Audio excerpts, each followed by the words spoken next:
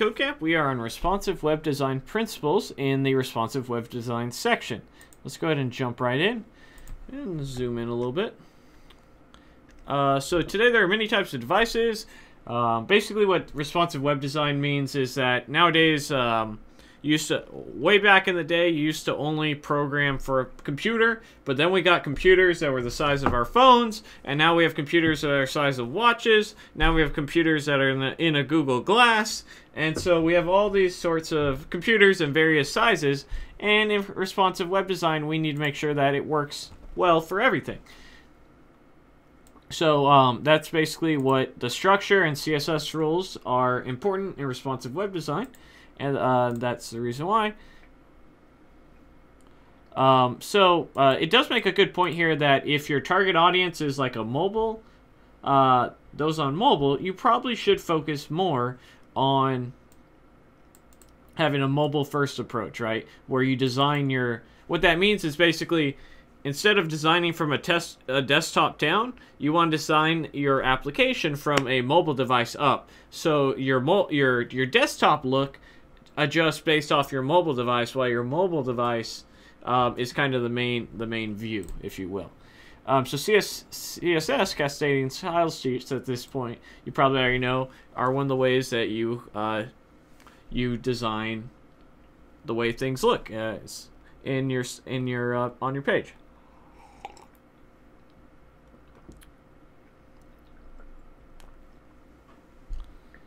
Alright, so we're going to add a media query within our style tag here. Add a media query so that the P tag has a font size of 10 pixels. So let's see here.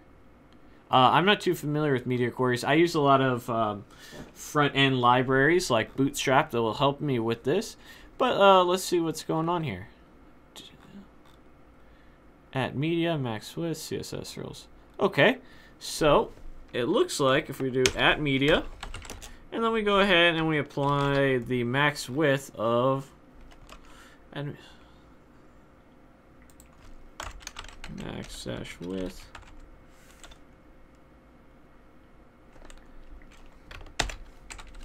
800px. What we want to do is we want to go ahead and add a P tag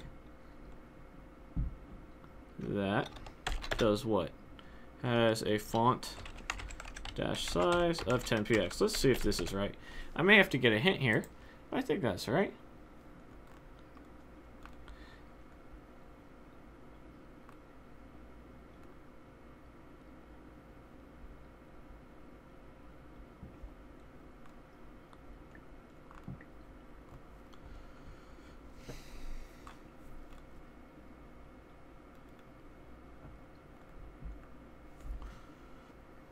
Guys, it looks like I made a simple little brain fart there.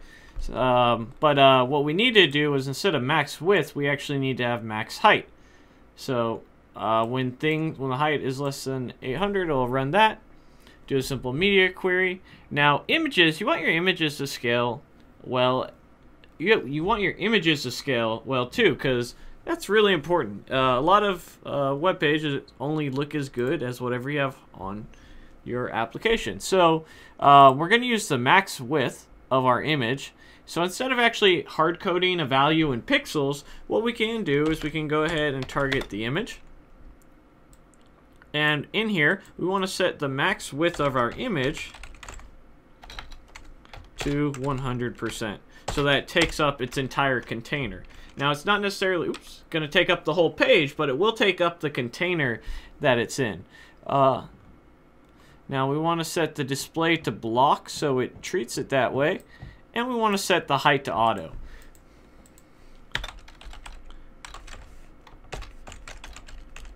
So we want to treat it as a block element, which is why we're saying display, and then the height to auto, so that what we don't want to happen is the image then scales all the width that it would, but it doesn't actually go the height that it needs to stay in the correct dimensions. Very nice. Using a retina image for high resolution. Now I'm going to slow down for a second because I'm not too sure what they're talking about here. The simple The simplest way to make your images appear retina and optimize them for retina displays is to define their width and height values only half of what the original size is. Okay. So, in our image here, say we have a height of 2... I guess a retina is just a very good looking image for... Someone in the comments below, let me know what they mean by, I don't even know if I'm saying that right, retina display. But we want to go ahead and just target our image, some basic CSS, and we're going to set the width to 100px and the height to 100px. Someone in chat has informed me that Retina is iOS display. It's around 900 pixels. So basically, this is to work better with iOS. That's my understanding. Cool.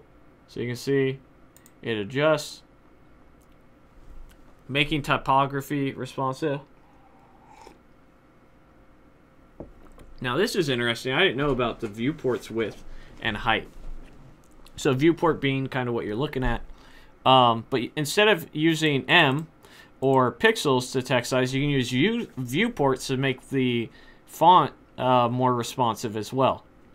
So our H2 tag we can set to 80 VW, which would be, you'll see VW would be 10%, 10 VW would be 10% of that, which is nice. All right, so let's go ahead and we have an H2 tag. We'll run this real quick so that we can see it. So importum ipsum. Cool. And what we want to do here is we want to go ahead and set the font for this equal to a width of 80 VW. Let's go ahead and run that. And we want the P tag to have a width of 75 VW. Go ahead and drop the P tag on it. We'll have 75, excuse me, a width of 75 VW. And let's go ahead and run those tests.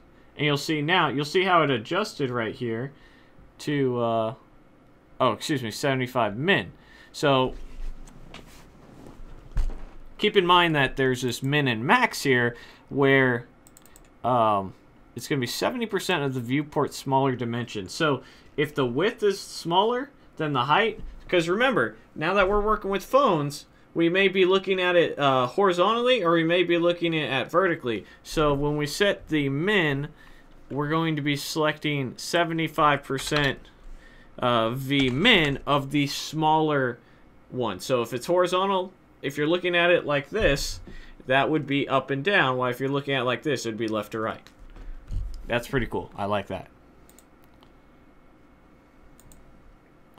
So that was the first section of the beta, doing the responsive design. I look forward to doing much more with it. It looks like we're going to be moving into the CSS Flexbox challenges moving up next. But as always, guys, thank you for watching. Don't forget to like, subscribe, and share. And above all else, make sure to join our Facebook group, Code Tech and Caffeine. The link is in the description below. And if you want to support me, you can at patreon.com/codingtutorials360. I'll see you guys in the next video. Stay motivated and keep coding, guys.